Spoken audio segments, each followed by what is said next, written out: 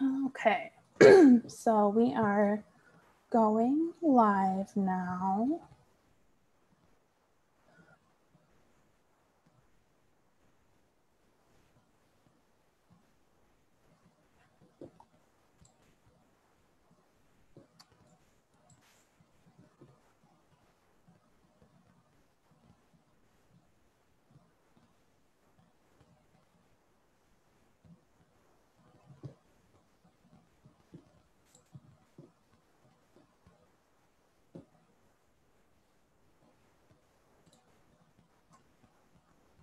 And let me just get on this page. Okay, now I should be able to see.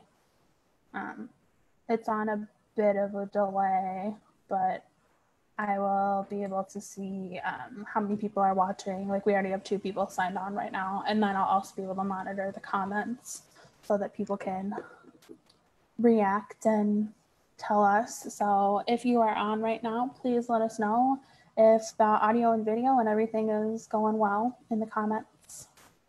Just want to make sure it goes well this time.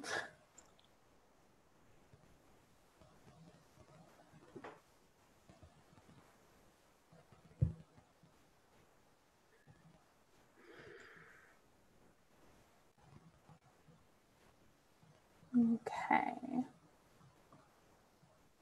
We will give people another minute to just hop on.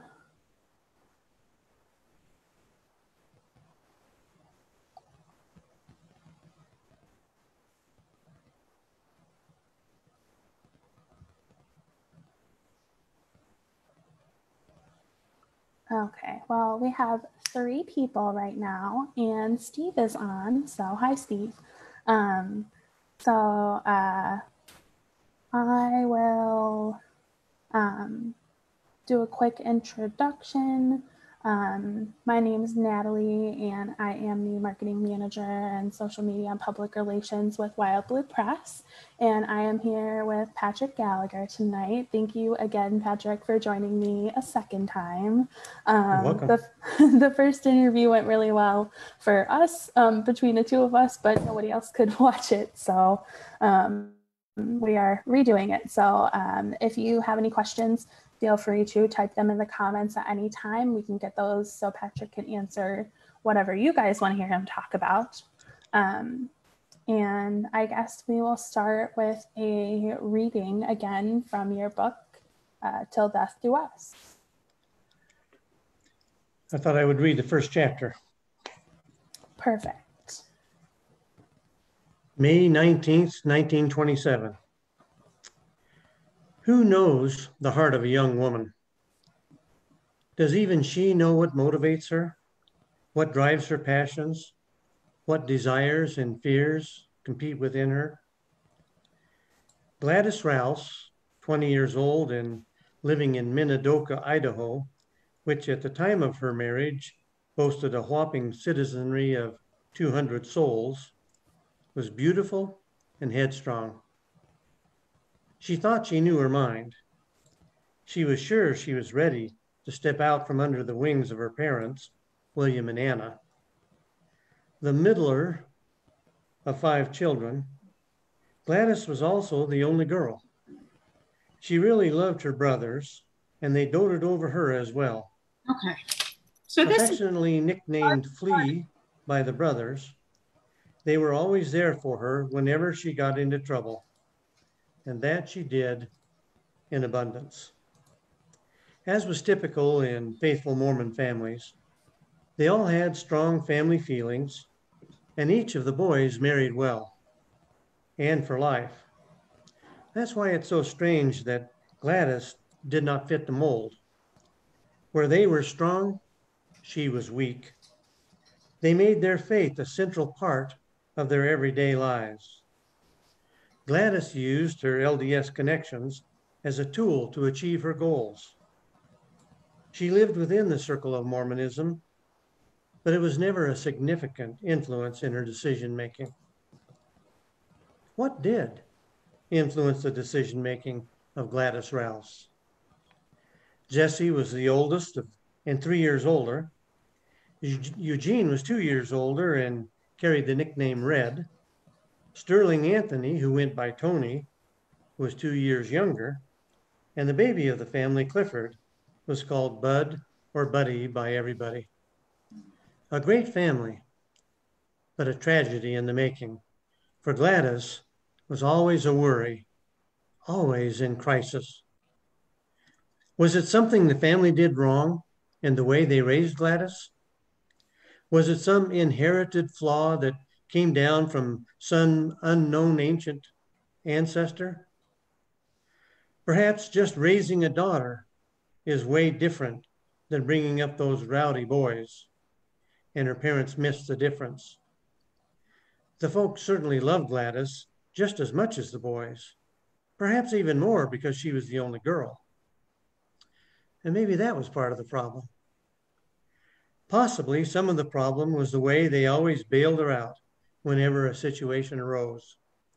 Somewhere the notion that a person learns from the consequences they encounter is negated when the consequences don't really touch them. Can it be that a shielded life is actually great harm to the child and her proper development? When parents are trying their best to do what is right, sometimes they bend over backwards too far, and they actually create the very evil they're trying to overcome. Gladys June Rouse married William Basil Hendricks on May 19th of 1927, a few weeks before her 21st birthday. Gladys did not have a middle name according to her birth certificate, but she felt that a middle name sounded more auspicious, and June struck her as a good one. Short and easy to pronounce, it added a certain dignity and refinement to her given name.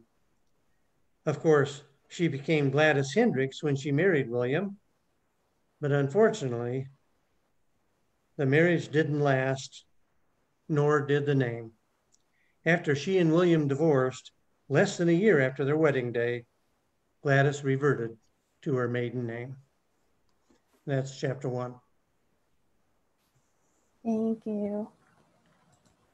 Okay, so I just want to remind everyone that we are taking audience questions. If you have a question, please enter it in the comments. Otherwise, I have prepared some questions just to kind of keep us going. So I will ask those now. So to start with, I mean, I know how you got involved in this story, but can you tell everyone kind of what drew you to this story? How did the idea strike you? How did you come to this premise for the book? Well, Natalie, this story is really part of my heritage. It's a story in my family. My grandfather was the lead defense attorney for Gladys when she was on trial for murder. The trial occurred in 1947. Early in the year, I was born late in that same year. So all my life, I've heard the story of how Granddad represented this woman in her murder trial. And it was one of the most famous murder trials in Eastern Oregon, in fact, in all of Oregon at that time. And in fact, the story had nationwide prominence. I found articles in newspapers from back in 1947 at the time of the trial from Boston and Phoenix and Spokane, Washington. So it was a nationwide story that people were following. Yeah, I mean, definitely a big human interest story for sure. So, so how did you get involved? Can you tell everyone about finding the letters and kind of how you had the idea? Did you know it was going to be you immediately to write the story, or did you kind of, think maybe there's someone who is an experienced author who could do this, or was it always you? Well, to start with, what really motivated me to write this, I am not an author professionally. This is the first time I've ever written a book. Well, you the first are time now. I've tried to write a book. And so I never dreamed of growing up to be an author, but when my father died in 1980, that's 40 years ago, I inherited a family trunk, which was kind of half of a steamer trunk that he had inherited from his parents, my grandparents. And that trunk included a lot of family memorabilia, photos of my dad and his siblings when they were children, letters that my grandfather had written when he was away from home on business, and just a lot of the same kind of family stuff we all have. But buried at the bottom of that trunk, I found a cardboard box decorated with poinsettia flowers that included a stack of love letters written by Dr. Broadhurst, who's the victim in this event, to his wife Gladys, who was ultimately my grandfather's client. Those love letters never saw the light of day during the trial, and they've been buried in that trunk. Now it's 73 years, and it seemed to me that the story behind those letters that led to the whole story of the whole murder and trial needed to be told. And so I did wonder how that should happen. And I did even have thoughts of handing them over to a professional writer. But ultimately, I thought it would be fun to try and do it myself. And I had no idea if I would ever successfully complete a book, but I did take a stab at it. And over the course of 4 years, off and on, I managed to write this book. To start with, though, I had to do a whole lot of research because I knew very little about the trial other than the fact that my grandfather was her attorney. What were the best sources for you, and how did you come across that research? I mean, I'm assuming a lot of things haven't been archived into the internet from 1947. So how did you come across the sources? Well, Natalie, it's surprising what you can find from 1947 and earlier. With some great help, we were able to unearth the whole history of Gladys and her multiple marriages. And on the internet, we were able to find who she married, the date of the marriage, and I was able to create the whole framework for her life. But still, that was just that framework. I needed specific details of the crime and of the trial, and I knew that the best source for that would be the transcript of the trial proceedings. But I didn't know where to find them. And again, my research turned into kind of a scavenger hunt. I talked to the county clerk who helped me look, and she couldn't find them. And she referred me to another government official, and she couldn't find them. And I went through 3 or 4 people before finally I was able to learn where the trial transcript was being kept. And then I had to learn how to gain access to them because you can't just walk in there and ask for them. And but when I did gain access to them, I wanted to get copies of them, and they wouldn't let me take them. They wouldn't let me run down to Kinko's and get copies made. But they did have a photocopier in that room. With my credit card, I was able to photocopy all 1,232 pages, I think it is, of that trial transcript. Took me most of a day in that room copying these pages, but I found them. So that was my second great source of information. Well, really the third, the internet, the letters, and the trial transcript. But there's still more information that I wanted, more of how everybody was reacting to the story. And when I searched online for old newspaper articles, as I mentioned, I found a few, 3 or 4, that was, like I say, from Boston and Phoenix and Spokane, Washington, but not much. My wife and I took a trip to Jordan Valley, Oregon, which is the town was kind of the center of this story in a way. The murder occurred just outside of Jordan Valley. Today, Jordan Valley has a population of 175 people. it was some bigger back then, but it still has always been a very small town. But it has a museum, and it's kind of a museum on demand. The lady Joanne Cunningham, who's the director of that museum, she has a sign posted on the museum door that says, "If you'd like to look in our museum, give me a call." So I called her up. She drove over. She opened up the museum, and my wife and I spent the better part of a day, of an afternoon, in the museum.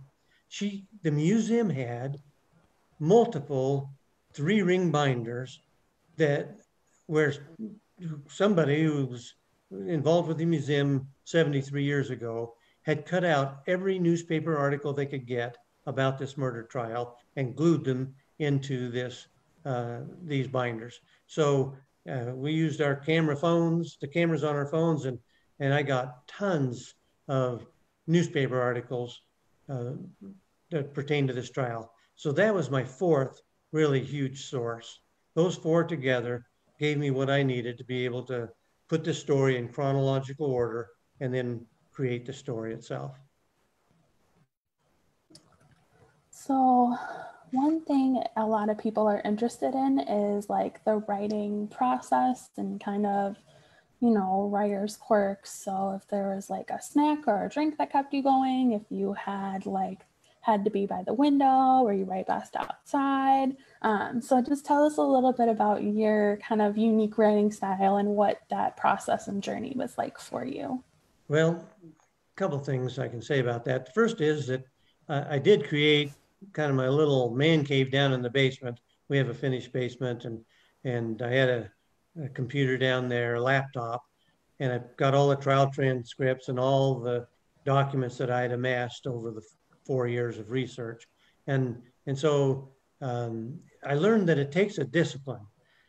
You know, writing the book wasn't terribly difficult because, I mean, it was not simple, but it was kind of easy in one sense that I had a chronological recreating of the timeline of Gladys's life and her marriages and the events surrounding the murder and the murder trial itself and the events following. And so that was nice that I had the chronology, and I just had to put the meat on the bones of that. But the key was I had to be consistent. And I got discouraged a few times, no question about that. I got involved in a construction project, and that took me away from it for quite a while. But I found that I just had to be diligent about putting in usually it was 3 or 4 hours a day writing.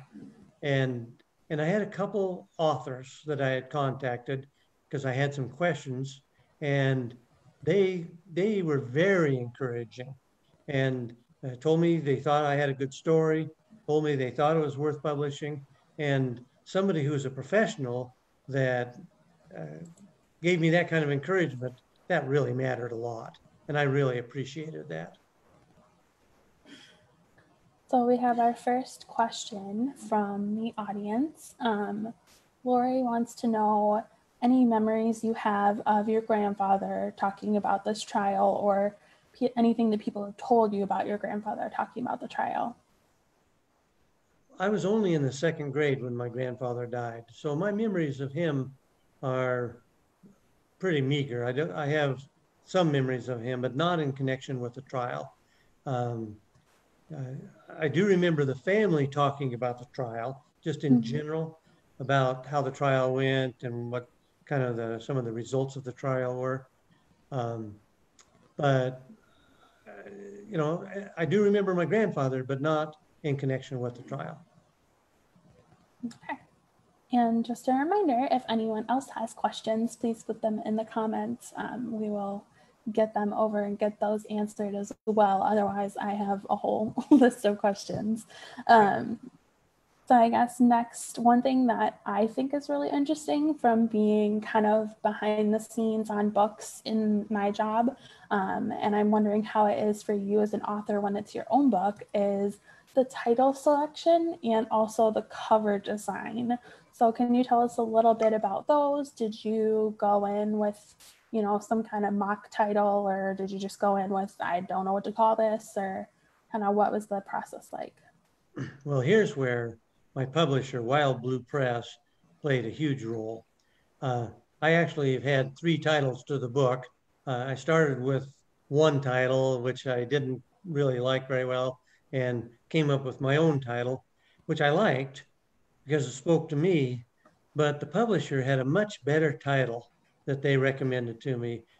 And it was kind of title that makes a book much more appealing and understandable to a casual looker who's just saying, you know, is this a book I might be interested in?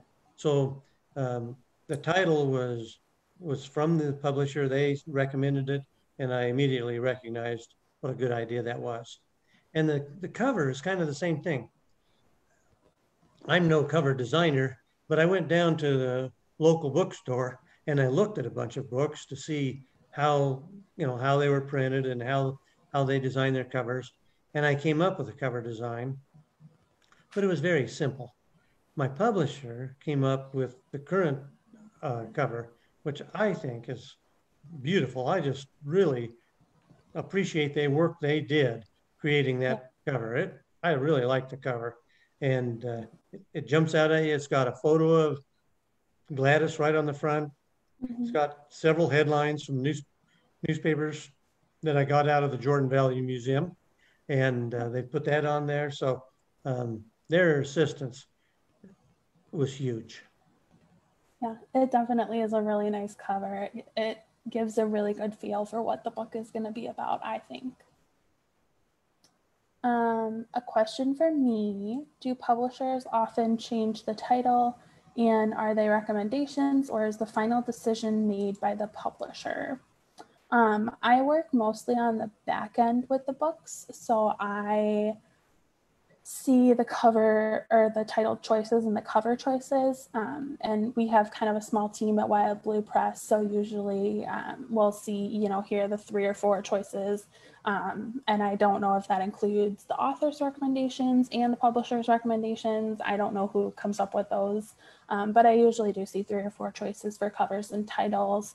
And sometimes we actually can't decide on a title. We all think, you know, different ones are good, and we have a contest and just let our fans pick the title that they think best represents kind of what the book is about. I don't remember seeing different titles for your book, but I do remember seeing different covers. And I definitely think that the one that was ultimately chosen was the best one. Like I said, I think it really gives a little bit, you know, about the book just from looking at it. I agree, and I'll just add a little bit to that. When Wild Blue Press suggested a new title to me, I got the impression, and the same thing goes for the cover. When they suggested the cover to me, I got the impression that it was ultimately their decision, and they were asking for my input. But in both cases, my choice agreed with their choice. So Which is I don't know ideal. quite what would happen if I said, "Oh no, I like this one," and they didn't like it. I think that the publisher would be the final decision maker there. But fortunately, we all agreed. Yeah. And that's how you know it really is the best choices, when Yeah. everyone kind of takes a look at it and decides that that's right. Yeah. Steve might write in some more about that. He also works at Wild Blue Press, for anyone who's watching. Okay, so you wrote a blog post, and I know you mentioned it earlier in this interview, that the letters were not entered into evidence in the trial. They were lost before the trial.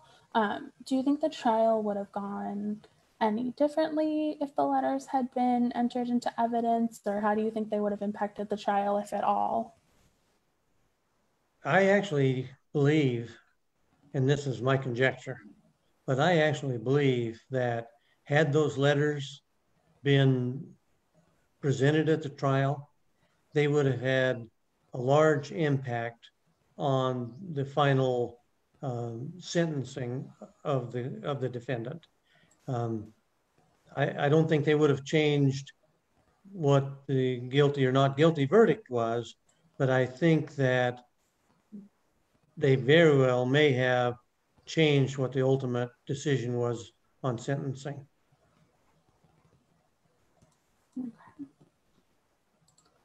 Um, so Steve put his input in about the titles. He says, we often go with what the author chooses. However, sometimes authors are so close to the book that they might not understand they're like too close to see what everyone else is going to be able to see about the book, for people who don't know anything about it. So the publisher has the final word, he says, which specifically is for Wild Blue Press. I'm sure it's similar to other presses. But yeah, he says, like I said, if we have a disagreement, we'll just see what our readers think. And we have changed our opinion for some titles depending on the results of what the readers think. And ultimately that's, what we want is what's going to be the most influential for the readers and what's going to get them the best message for the book. So certainly in my case, having no experience with publishing, I was totally prepared to go with whatever the publisher decided. Okay. Well, I'm glad it worked out. I think it's a good title and I think it's a good cover as well. I might be a little biased, but Me too. Which person from the book would you most like to spend time with? I mean, obviously, your grandfather is in the story, but apart from him, who would you most like to spend time with if you could go back and do that? I'd love to spend time with the victim here. Yeah. I find that this book is less about the murder and less about the trial, although the murder and the trial are definitely included in it and critical to it. But the real thrust of the book, at least my goal was to try to understand Gladys and how she acted and why she acted the way she did, why she made the decisions she did. She's a very complex person and very difficult to fathom what her motives are. But at the same time, I think the same thing can be said about the victim here.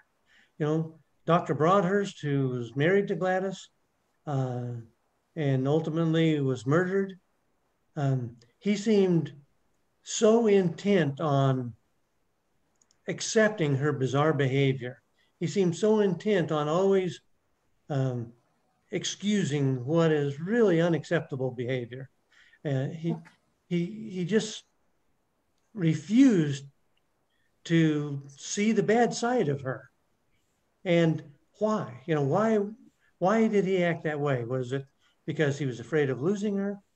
Was it because he was kind of a weak guy? I don't see that, because he was a very successful chiropractor and he owned two large ranches. He was very successful financially.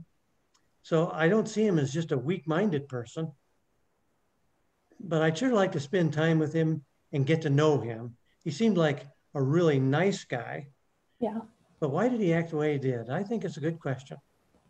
Yeah, I agree. He definitely, from reading the book, he just seems like the kind of guy that everyone in town would just be like, he was so nice. And yeah, so he definitely seems interesting. I personally would love to spend time with Gladys and just get her like internal, opinion on why she did the things that she did, because she's just ridiculous. From reading the book, it's weird to read her letters and know that everything she's saying to him is a lie. And you're like, but why is he believing it? And he writes so eloquently to her and he loves her so much. So I definitely agree with you. I definitely want to know how she can just lie bold-faced like that. And also, why he chose to accept her behavior when he probably could have been, told that she was lying. So definitely, yeah, wish we could go back and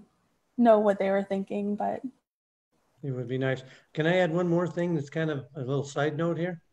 yeah, of course.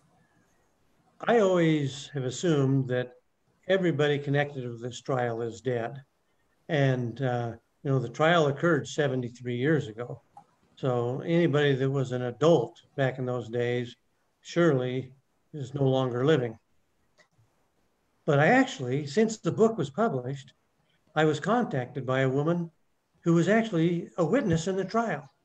Wow. And she was 15 years old when she testified in the trial. She's 88 now.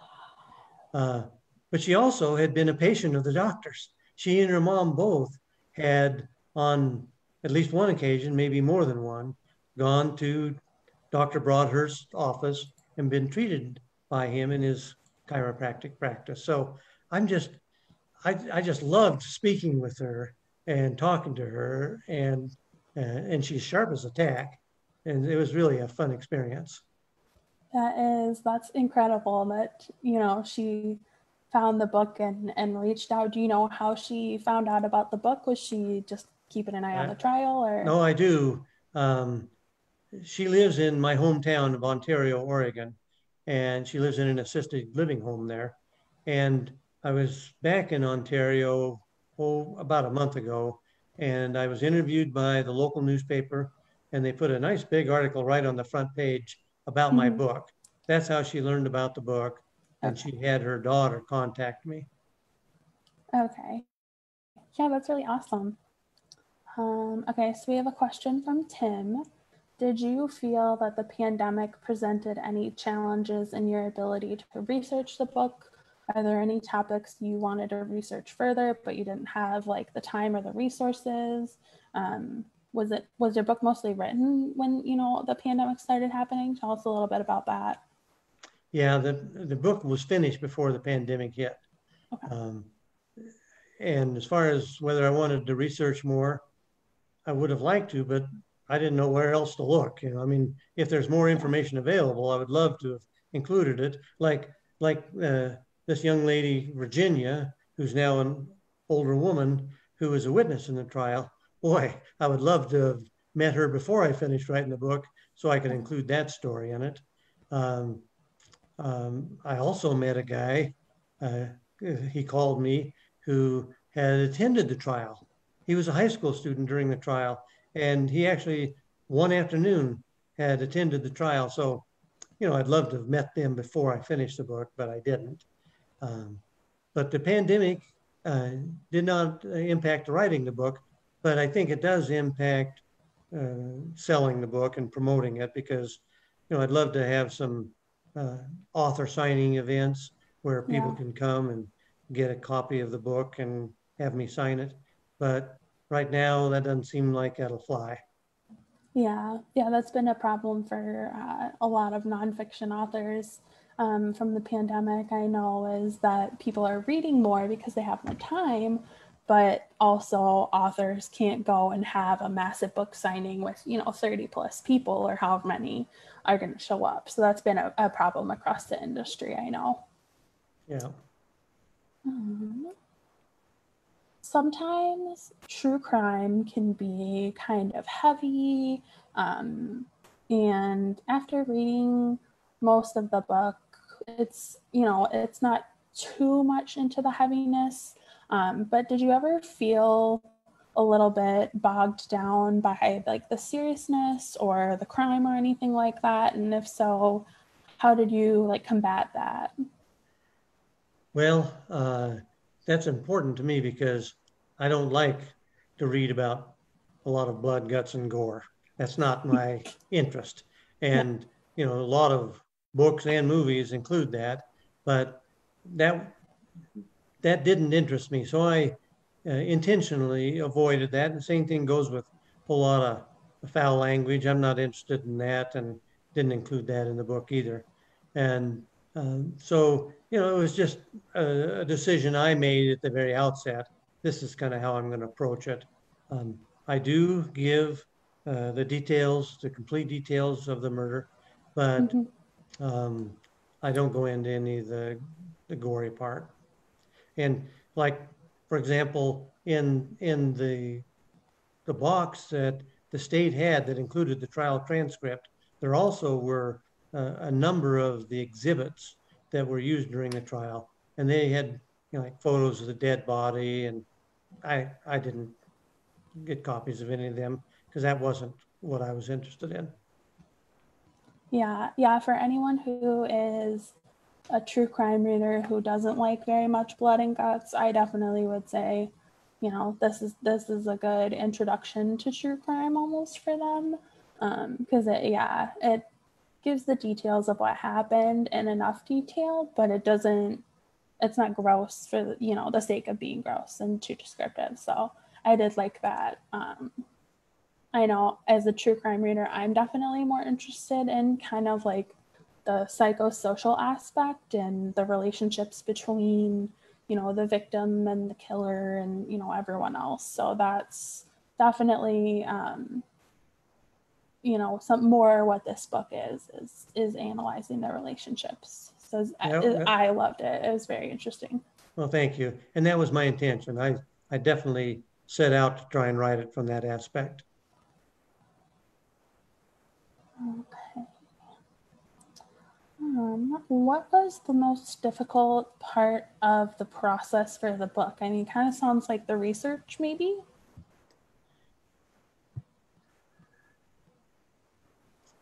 Yeah, of course, doing the research was fun. I enjoyed it, but it was challenging because I didn't know where to turn. I didn't know where to look. And I was very fortunate to have a number of people guided me, uh, especially through the searching on the internet for all of Gladys's early history and, you know, all the help I had trying to find the trial transcript. And of course, finding the museum in Jordan Valley was almost a fluke. I had no idea that they had a museum there. I was in town and asking a few questions, and somebody said, "Well, why don't you talk to Joanne Cunningham at the museum?" I'm like, "Museum? You have a museum here?" I didn't even know they had one. So that was just good luck. Yeah. Just a reminder, if anyone has questions or to be entered to win, Patrick will sign a copy of the book for you, paperback copy. But you have to either comment or react to the video so that we know who's here. So just a reminder for everyone watching. I guess I had this written down, but also Lori is asking, what is the best lesson that you learned from writing your first book that you can apply to your next book if you choose to do a next book? And what kind of advice would you give to anyone who is looking to write a book or in the middle of writing a book right now? That's a good question. I'd say that probably the thing I learned the most is just, you know, a lot of what I've written in the book is copied verbatim from the letters and the trial transcripts, but I did create some dialogue to kind of weave it all together. And I didn't feel particularly good at that. I didn't feel like that was a strong suit of mine. And so I had to work harder at trying to create the dialogue. And another thing that was an interesting aspect of writing the book is the first husbands of Gladys, I knew nothing about except for their name and the date of, uh, I think I knew the date of their birth and the date of the wedding. Mm-hmm. And so initially, I had the idea of fictionalizing those first husbands. You know, this guy beat her, and that guy cheated on her, and things like that. And and after I'd written quite a bit that way, I backed up and thought about it, and I thought, you know, first of all, it's not fair to their legacy, to their memory. You know, these are men that probably married somebody else and had children, and those children wouldn't appreciate me casting their ancestor in such a negative light when in fact there's no evidence of it whatsoever. And secondly, I felt like my goal is to write a true story. And so even though I had to add a little bit of dialogue was, out of my creation, I tried to keep that to a minimum. And so I went back and I started all over again at the beginning and eliminated all that fictional part and just told what I knew. I did, from some of the facts, I did suggest a conjecture a couple times about maybe why the marriage didn't work. Mhm. But I tried to couch it in a term that made it clear that I was just guessing that maybe that's what happened. Okay, we have a question from Diane. If you write another book, will it be true crime again? Have you thought about doing another book, or are you kind of taking a break after this one? Well, as I said, I've been writing this book for 4 years. So for Yeah. 4 years, all my friends have had to listen to me talk about it. And and most of them at some point have said, well, what are you going to write next after you're done with this one? And I've always told them, oh no, this is my one and only. I'm not writing another book. This is hard enough all by itself. But after the book was published, well, first of all, uh, after the book was written and I tried to learn how publishing works, I did some research online about how publishing works and how to get a publisher. And that was very discouraging. Everybody wrote, Yeah. be ready for rejection after rejection after rejection. And I thought, oh my goodness, I'm never going to get this book published. Fortunately, I did not experience that. Wild Blue Press very quickly offered to publish the book for me, which I was very grateful for. And so uh, that process was challenging. But once it was all done and once the book was published, I cannot tell you what an exhilarating experience that was for me. I mean, I never even dreamed that I could finish a book. And I certainly never dreamed that I could get it published. And to actually have that happen is such a heady experience. I'm like, whoa, man, I wonder if I can do this again. So I actually have been thinking about writing another book, even though I always insisted I wouldn't. But it wouldn't be a true crime book because I don't have any other true crime that's laid in my lap like this one was. And Yeah. so I kind of am thinking, well, maybe I'll take some of my ancestry because I do have some family stories of my great grandfather when he immigrated from Ireland, and my grandfather and his brother who ran away from home when they were like 12 and 10 years old. And uh, so I'm thinking if I write a book, it might be a novel using my family history as kind of a skeleton. That's what I'm thinking. Who knows if I'll get it done? Well, okay. Lori wants to know, do you read your own book reviews? And if so, how do you balance the positive and negative comments on there? I do read my book reviews. I'm very interested in what people think. Yeah. And fortunately, most of them have been very good. Uh, One reviewer wrote that I was a terrible writer, and that was a great blow to my ego. But I think I need to listen to his points, and if I do write another book, I'll try to understand what his criticism was. But it's kind of like having someone tell you your child is ugly. It's it's it's difficult to swallow.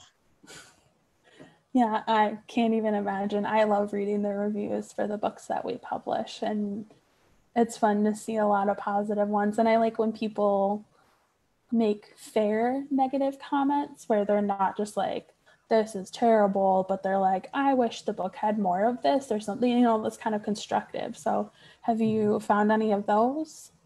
Yes, um, like if you read my book, there's an um, author's notes where I explain my relationship to my grandfather, the fact that I grew up living next door to my grandparents and have wonderful fond memories of family times with my grandparents. And I had that at the back of the book. And so to start with, Wild Blue Press said, you really need to put that at the front of the book because otherwise the book is less comprehensible if people don't understand your relationship to PJ Gallagher, the attorney. And that made good sense to me. So we moved it to the front of the book. But one of the criticisms was it says the book starts too late. It should start one chapter earlier. And I thought what he meant was the author's note maybe should have been chapter 1. And maybe he skipped the author's note and started reading chapter 1. I don't know. But I thought it was a fair criticism. Okay. Yeah, that's good.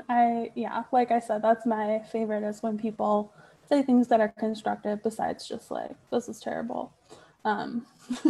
So that's definitely what I would look for if I was a writer. What do you read the most? Is there a genre or author or specific authors that you like to read the most? Well, for me, I like books that have some drama in them, and so my favorite book of all time is The Count of Monte Cristo by Alexander Dumas. I mean, that's just a wonderful book because there's so much intrigue throughout the book from beginning to end. And maybe my second favorite book is Crime and Punishment by Dostoevsky, which is kind of similar. And so for modern writers, of course, I like Louis L'Amour because the good guy always wins in Louis L'Amour, and I like that. I like John Grisham because they always figure out who the bad guy is at the end. So those are the kind of books I like that have drama and some question about how things are going to end up. I'm not so sure I did very well about that on my book. I tried to, but I don't know if there's enough suspense in it. I mean, you kind of go into the book knowing that Dr. Broadhurst is going to die. Yeah. But I think it's more about the journey. And I personally think there's a lot of drama in the journey. And like we were talking about earlier, kind of wondering why the characters had the perspectives that they did and all of that. So it kind of leaves enough room for the readers to speculate a little bit about, what else might have been going on or what their lives might have been like before that. So I don't know. I feel like there's a good amount of drama without it just being, like here's drama for drama's sake. Thank you. So do you think any of your favorite authors have influenced your writing style at all in your vocabulary or the way you laid the story out chronologically? Is that, I don't know, is there anything that you think you probably pulled from a writer? I'm sure that the books I've read have influenced how I write. I don't doubt that a bit. I can't pinpoint it. I can't tell you, oh, yes, I kind of copy this guy's style. For my next book, I think if I write the book that I'm kind of dreaming about right now, I probably would say that would be similar to Louis L'Amour's books that are the Sackett series. And so that probably would influence me quite a bit in the next book if I write it. But for this book, it was mostly a matter of once I got the chronology determined, and I used a spreadsheet and I put dates down and moved things around when I learned the dates. And some things, the dates were a little ambiguous. On some of the letters, the dates were uncertain. And I had to try and determine a date based on the context of the letters and where they fit in the chronology. But so I feel like this book wrote itself and to a great extent. And it was just my job to take all these facts and weave them into a narrative that hopefully is interesting to read. Yeah. I remember you saying that last week when we were talking about the book, is that the book kind of wrote itself. And I didn't really get what that meant until I read it. And then I was like, okay, I can see how this would kind of write itself. Like it just, I don't know, it didn't make sense until I read it. And then it definitely made sense. Diane wants to know, in the end, do you feel that justice was served for Gladys? Well, that's a good question. Let me tell you this to start with. The public did not. The public were, the citizens in that area in Eastern Oregon were incensed at how the trial ended, and they were incensed later on when things developed even further. So there's a lot of unhappiness and a lot of feeling that justice did not get served. And especially because she was a woman. I think that's what's interesting. Because she was a woman and she was so vile, really. She was viewed. She was even viewed by the law officers and the district attorney as the number one culprit in this situation, and they wanted more than anything to get her convicted. And so, the public did not think justice was served. I don't think that the lawyers for the prosecution thought it was served. I don't think the law officers felt like justice was served. And after having said all that, I agree. I don't think justice was very well served. Do you think that Gladys being a woman had an impact on that? I don't know if you talk about that in the book when it comes to the trial, because I didn't get to that part yet. I just read to the murder. So okay. Do you think that has an impact, and how do you think it would have been if the genders were reversed? So if, he had killed her. Absolutely. I don't think there's any question that her gender had an impact on the sentencing. It's very clear that it did. Lori wants to know if Hollywood has come calling yet. No, they haven't. I've had a number of people say, boy, this would make a good movie. And I agree. I'd love for it to be a movie, but I know less about that than I did about publishing. So, if they call, I'll be glad to talk to them. Yeah. I know last week we had talked about, I had asked you, and you didn't really, I think I kind of threw you when I asked who would you cast in a movie if you could pick your ideal cast for to be Gladys. Lori says Sandra Bullock and Jennifer Garner. I said Natalie Portman. Have you thought about that anymore, or who would be Dr. Broadhurst or Alvin, or is anyone else coming to mind? I have thought about that more. It's hard for me to see Sandra Bullock in this role. She's always kind of the nice guy, I've never seen her portray anyone quite as evil as Gladys is, or was. Or Jennifer Garner. She's usually good too. Yeah, I would be thrilled with any one of those. Yeah. Anyone for any of the husbands?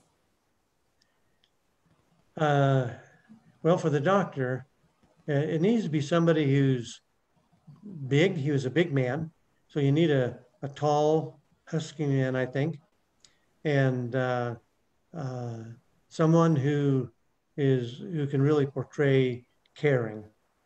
And I don't know who that would be, but somebody who really demonstrates a caring nature.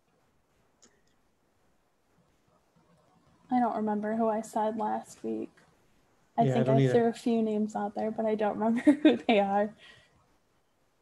And for Alvin, you need a tall, lanky, very young man. He was only 23 years old.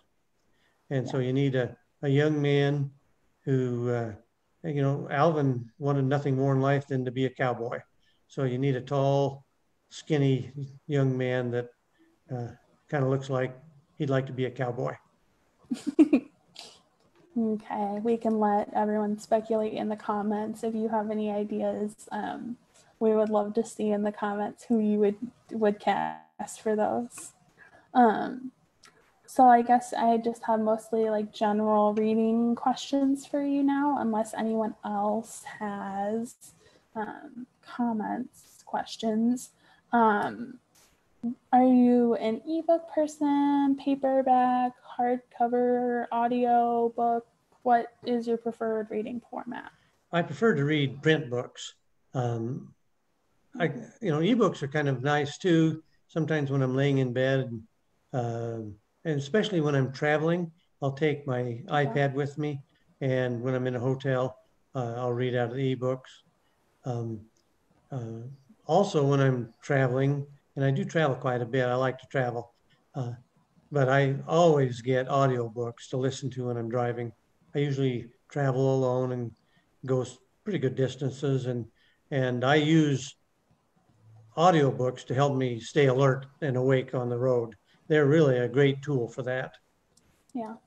And I guess now's a good time to mention that Wild Blue Press is, putting into progress an audiobook version of your book. So, that process does take a little bit of time, but everyone can look out for that in the future if you're an audiobook person. Otherwise, it's available right now in ebook and paperback. So that's right. And Wild Blue Press has told me that they think the audiobook should be ready by the end of the month, but that's just a target. I don't think it's firm. yeah, I haven't heard a firm date yet, but yeah, so definitely excited for that. Let's see. What is your favorite children's book? I love asking people what their favorite children's book is. I just think it's very telling. Yes. Well, I remember you asked me that question. And I thought about that. And one of my favorite children's books when my children were quite young was Alexander and the Terrible, Horrible, No Good, Very Bad Day. That was a real cute little Classic. book. Yeah. There's another book by Shel Silverstein. Now the name is escaping me. He touched the leaves of the tree. The Giving Tree, Oh, was The that the name Giving of it? Tree. Yeah. Yeah, that was a great children's book too. Yeah, definitely. Um, so what is next for you? I know you talked a little bit about possibly writing a book loosely based on family history. Do you have any other plans, relaxing, anything? Well, I'm a retired guy, so relaxing is my specialty, and I do a lot of that. I do hope to help promote the book in the near future. I do want to have some book signings, and I appreciate these opportunities like tonight to have interviews, and uh, and and anybody who will stand still, I promote the book.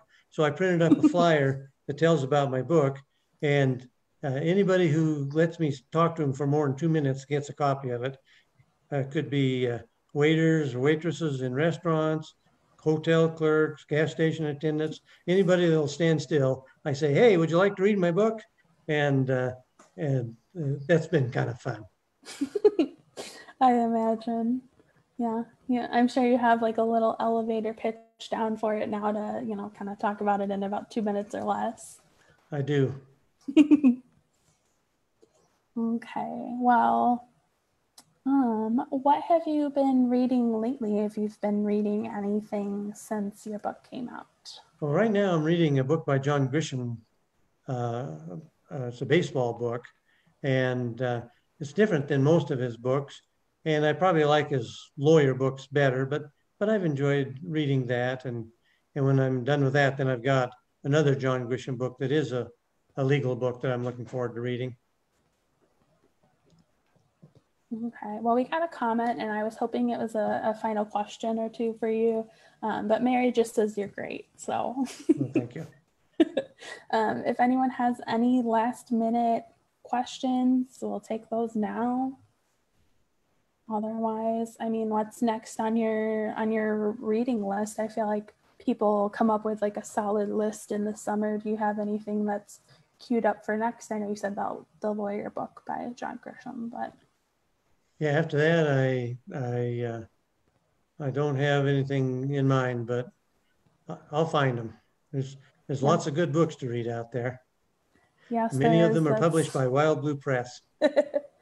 Yeah, that's one of my biggest problems with having this job is that the more I promote the backlist books and the more new books we just keep putting them out, and I just keep adding things to my list. And my husband was like, you can't buy a paperback copy of every single book that you publish. And I was like, I know, but yeah, there's always going to be more good books than time, I feel. So Well, thank you very much for interviewing me and asking all these great questions. I was glad to answer them. Hope that they were helpful and that everybody enjoyed it. yeah, Yeah, thank you so much for redoing this interview. I feel like we had a really great conversation last week, and I was kind of sad that, no one got to really see it or hear it. But, this one went just as good, and I'm excited to, share it with everyone. I'm excited to finish the book. So, Well, it sounds like the audio problems from last week are fixed because people were able to send in their comments. So I take Yeah. that to mean that they were hearing okay. yeah. Yeah, I did a lot of test runs with my husband to make sure that this would go okay. So Yeah. Thanks for everyone doing could that. hear us. Yeah. Yeah. So thank you for taking some time, and hopefully I'll get to interview you again if you get that book going. So yeah, I think that's all I have, unless you have any last words. Nope. Thank you very much for joining us. Yeah, thank you everyone. And remember, if you commented or reacted to the live broadcast, you have a chance to win a signed paperback copy or an ebook copy. Otherwise, you can go pick up Patrick's book, Till Death Do Us, at wildbluepress.com. Thank you. Thank you. Have a good night.